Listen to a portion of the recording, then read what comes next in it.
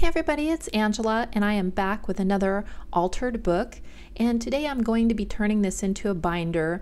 I thought long and hard about doing sewn-in pages, but I want to use this as a journal to do some Latin practice. And I started at the beginning of winter studying some Latin, and I want to learn the language and be able to converse in it. And one of the things that one of the online Latin instructors was talking about was having a commonplace book in order to journal in and try to use your Latin and, you know, what words you've learned and try to string sentences together and stuff like that. So I really want a place I can practice, but I don't want it sewn in to where I feel like I can't use it because I'm going to mess it up or something. I want to be able to take pages out and put pages in and use it in that way. So I don't want it to be permanent. I want it to be fluid as I learn the language. So that's what I am doing. And I found this History of the Middle Ages book. I actually had it in my stash already. And I looked through my stash for everything Latin and Roman that I could find, and I found that piece of jewelry that has some little charms on it that are like Alexander the Great coins or something. And so I'm going to use those. I have this binder ring. I was thinking about changing the color of it to a more antique-y color, but it just wasn't looking right when I put the coloring on it and trying to make a patina and everything. So I decide against changing the color of the binder rings. If I want to later buy some more of the more antique-y colored ones, I can always change it out. They just use a little screw to put them in, so they're easy to switch around later. But I didn't want to buy anything, so I'm just using stuff that I already had on hand, and all I had was silver, so that's what I'm going to use. And if I really feel like changing it in the future, I can. I also have these stickers, and these are some, I think, just from the dollar store. And I go ahead and I'm going to use these two larger, almost like book clasps, and I wind up changing my mind on this later, but I am changing the color of them. And also the jewelry with the little Roman coins, I'm antiquing those because they were really kind of a plain gold color, and I wanted them to have a little bit of variation and look a little aged. So I'm kind of aging those down as well. And also I have that binder clip. It's kind of like a bullnose clip that looks like the top of a clipboard. And it is kind of a cool color, but I want to, it's all one tone, and I want to kind of make it look like it has a little more texture and age to it. So I'm going to put some of the inks on that as well. And these are the Tim Holtz alcohol inks in just a lot of various colors. You can see I'm just pulling out colors and dabbing it on, and just trying a lot of purples and silvers, golds, coppers, bronze, whatever I've got, black, I'm throwing it on there, and just trying to get it a nice texture of an aged metal. And I really like how this bullnose clip turns out. And this was in my stash. Everything here is just stuff that I had. Like I said, I didn't want to buy anything. I really wanted to find an old Latin book to take apart to turn into, you know, my journal, but I would have had to buy one online. And since I had this history book, and what was kind of cool about it was, even though it's a history of the Middle Ages, it starts out kind of talking about the Roman Empire and has like an old map of where the empire encompassed throughout the Mediterranean. So I wind up pulling those out and using them as decoration for this binder. So there I go with all the inks, and I'm going to set that aside to dry. I don't wind up using, like I said, those stickers and everything, obviously, but I didn't know that at the time. Now this book was one I must have got a long time ago. I don't remember where it came from, but it has a little thing written on the thing that says $2.99, so I probably got it at a Goodwill a long time ago, and it was already ripped up and part of the pages were missing, so I just took the pages out. And I'm going to put this piece of cardboard here just to strengthen the binding because I am going to be putting those binder rings, so I don't want the spine to tear because this is an old book. I think it's, oh, I can't remember now. It was early 1900s book. So I'm taking some matte medium gel and I'm just going to put that on there. And I almost forget here. I go ahead and I put the glue on here and I forget to put my holes for the binder ring screws, and I'm like, oh crap. So I go ahead and I mark those and I pull it up before the glue sets and go ahead and punch those holes because I don't have a hole punch with a long enough neck to do it after the fact. So there we go. That's what I'm going to do to reinforce that spine. And then I decide to just set my Big Shot on there and leave it overnight to dry. And then here I'm coming back at another time. I found this map of Rome in my online, and so I went ahead and printed that out to use as the book cover pages for the front and back cover. And then to cover up this cardboard on the spine, I'm using some book repair tape. You can see there on the left-hand side, that's what it's called, book repair tape. And it's just kind of a fabric tape that they use for books and bindings and stuff like that. So that will reinforce that area. And then I'm using some super sticky tape on those printouts that I got off the internet. I think I forget where I got them, like Wikipedia or something like that. I don't know, it's just for my own personal use. And I cut it in half, and I'm just gonna put half on the front and half on the back. And then I'm just going to use glue stick for the rest of it just to save. I'm starting to run low on my super sticky tape and I don't want to buy any more, so I'm just using it on the edges where I need that extra strength. And I like this. It has kind of that maroon color which goes good with the binding of the book and with the theme. And then the binder rings, when I put them on, mostly will cover up a lot of that book repair tape. And I did do a lot of the edges with the Tim Holtz like vintage photo and stuff like that, just to kind of give an aged look. Like I said, I would have liked an aged bronze color for my binder rings, but I can change those out in the future the next time I order binder rings. But these silver ones will work in the meantime. So I'm just using my X-Acto knife, and I can feel where I had cut those holes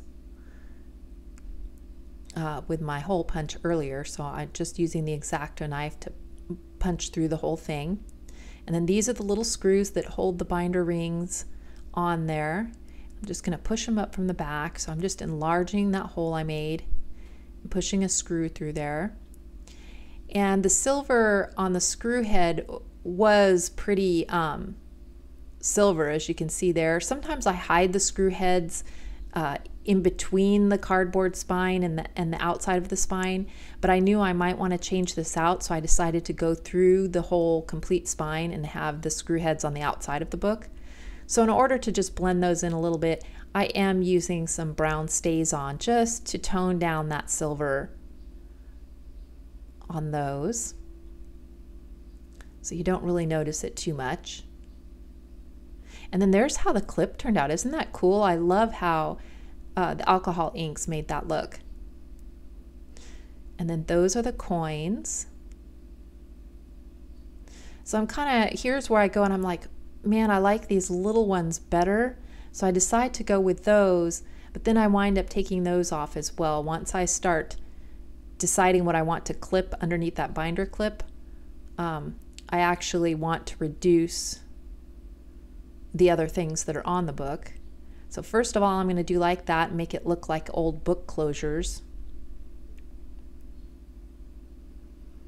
And I measure it out and then change my mind, of course. And so there, I'm trying to leave room to then clip stuff underneath that clip. And then I go ahead, and that chain was just a little too chunky to put on the front of the book. So I do wind up changing that out. So I'm going to go ahead and take off the little coins, and they're really cute. They're all the same image that's impressed on there, but they're different sizes. So I like that. It was funny how, you know, I found that. I also found another old, like, not really a postcard album, but an old like souvenir book from Italy of Roman architecture in my stash, and some other things, yeah, that kind of had to do with Italy and Rome and all that. I didn't really even realize I had in my stash, so it really worked out well. So now the screws are dry enough, the stays-on is dried, so I can go ahead and get this screwed in there. And the Latin is just, it was something I wanted to take on at the beginning of winter. I thought, you know what, if I'm going to play a game on my phone, I might as well get like Duolingo or something like that and learn a language. And so I've been doing that in conjunction with other ways, you know, online learning. I've got some books, I've got puzzles, I've got a lot of different things where I can hear it, I can see it, I can say it. And I think if I change it up a lot of ways, I'm more likely to learn it. And that's why I really want this commonplace book to try writing in it, you know, try coming up with my own sentences and things like that. And I think that'll just be another dimension of the language that will help me learn it. So as you can see, that map of Italy I got out of the book. The first part of this book about the Roman Empire I thought about including in this, and I cut it down to use, and then I decide against it. And here is the souvenir book, and what it is it shows like a picture of the area, and then they have a transparency overlay that shows what it would have looked like, a recreation of what it would have looked like back in Roman times. And I had purchased this a long time ago just because I thought it was cool, but I never knew what I would do with it. So I'm going to use some of those in here as tabs and tags and things like that.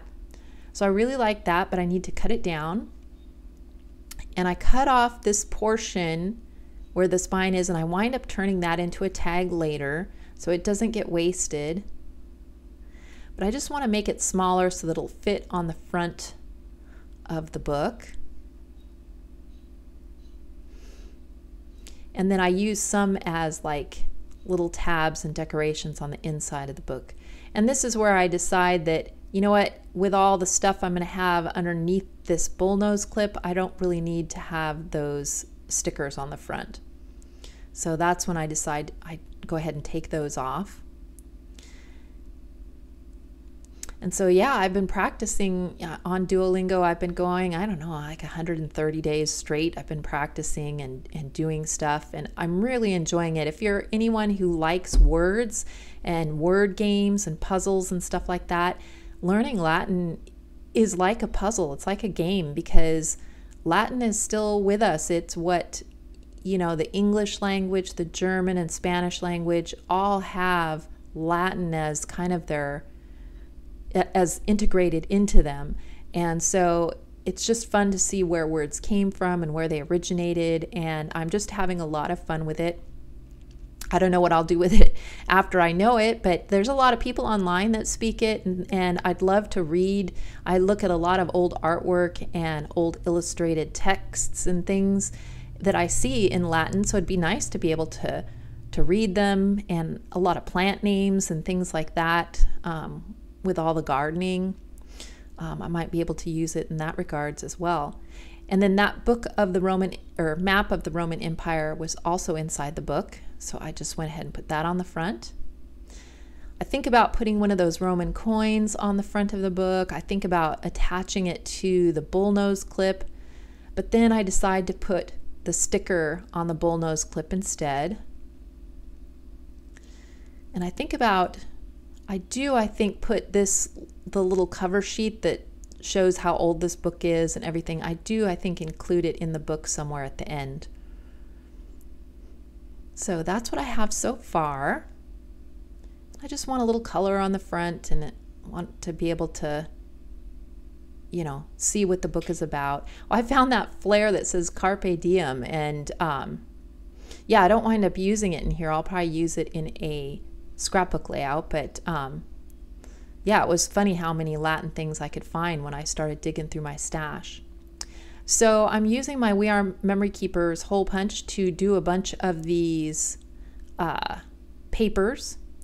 And these are ones I took out of an old ledger, so I saved the insides of it. The cover was ruined, but I was able to save the paper. So I'm going to use that to do my journaling on. And then I've used some of those transparency sheets there as some dividers, and I will add a few more dividers to go with those.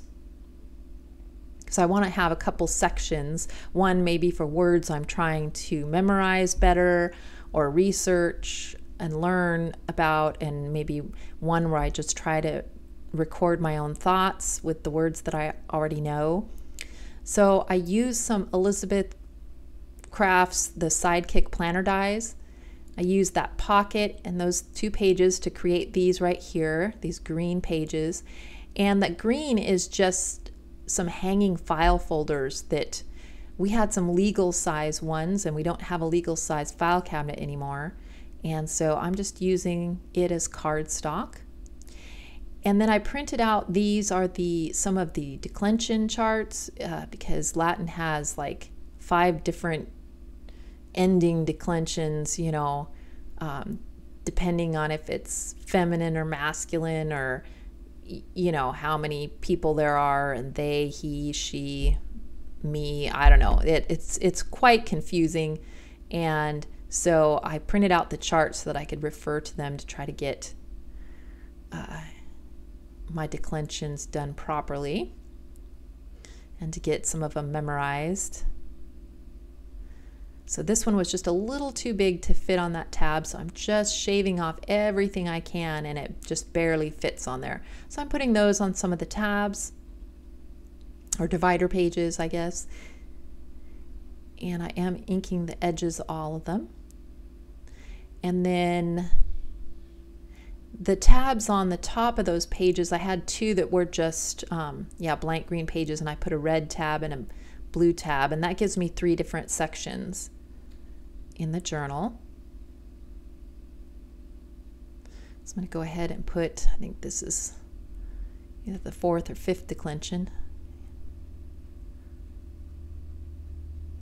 Yep, the 4th and then the 5th declension here, and then I did like the verb declensions as well. These are noun endings. So I've got those in there, and in the pocket there's one of the tags that I made from that cut off piece. I just put an eyelet in the top. These were just some extra printouts I had, one of Alexander the Great and one of the aqueduct systems. I put it in that pocket. I don't know what I'm going to use that pocket for, so then I decided on these that I cut down as dividers that I wanted to round the corners. So I'm just going to do that really quick. And then I printed out, these are an old book that someone had put online that was a Latin book. So I went ahead and printed it out so I can do some studying on that as well. And then I put the little Roman coins on a ball chain and put them on another one of those transparency tags, the offcuts of one of the dividers that I made, and put that on the front. And then I want to put a saying on here, and so I grabbed my Dymo labeler and a Latin book, and I'm looking through for phrases, and I think this one is practice makes perfect, and so I wanted to do that in Latin. The actual more like translation that they use is like what was it, like practice is the best teacher is really kind of what they use, but practice makes perfect, the same. I see where they were going with that. So I'm just going to go ahead and make this out. It's fun to be able to use this tool. I haven't used it in a while, so I always try to pull it out every once in a while. I have a lot of different colors of tape, and so that's fun. but I'm just going to use black on this. And then I'm just going to cut the phrase apart a little bit. And I wasn't sure where I was going to put it, on the front of the book, on one of those tabs. It kind of got lost on the front cover. And then I decided to do it right there on this first kind of tab or opening of the book.